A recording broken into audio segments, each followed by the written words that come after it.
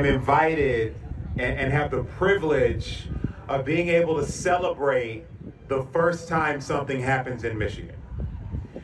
And I have to say that I am so proud as a Michigander and as a person to see this community in Grand Haven come together on so many levels to mark the first ever Pride Festival in Grand Haven.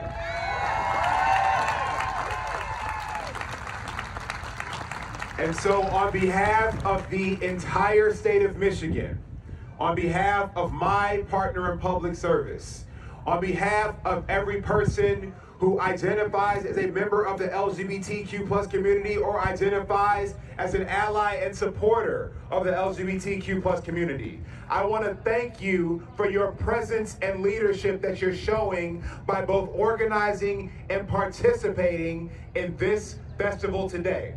This is about so much more than today. It's about so much more than today. I want to thank the public servants on the Grand Haven City Council who made the choice that was both courageous and correct to recognize this opportunity. Thank you.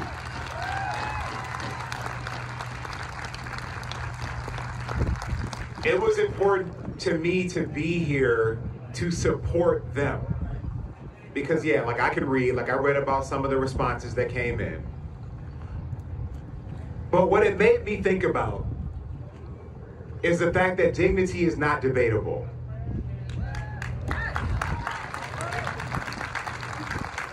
The fact that our collective humanity is not up for grabs. And the beautiful thing that is perhaps ironic to those who questioned the necessity of a Pride Festival is that I've been able to go to a lot of Pride festivals, and last time I checked, everybody at Pride was happy. We're happy to celebrate one another, to support one another, to let everyone feel the experience of safety, of connection, and of belonging. And ultimately, that is what we want in any type of community exercise. So dare I say, there is no stronger community event to bring people together than a Pride Festival.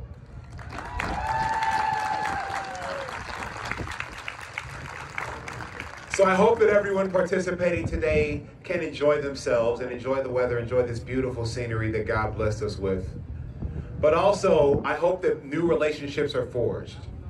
I want to thank the committee, the steering committee that 3 months and 4 days ago met. We can change the world in 3 days and 4 months.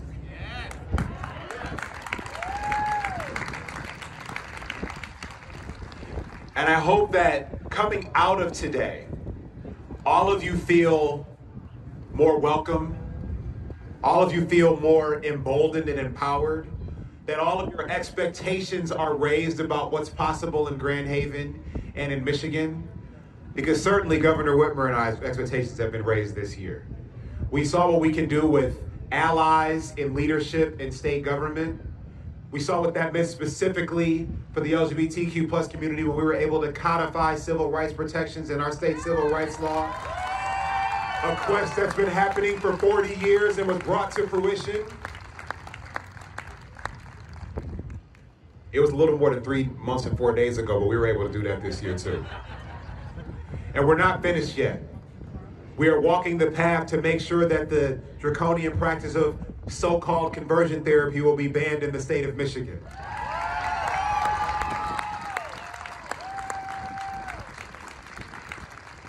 And we will do everything in our power to make sure every person in America knows that regardless of how you get legislated out of one state, you are legislated into the present and the future of the state of Michigan. So let's continue to build that together. Thank you, God bless you, and happy Pride.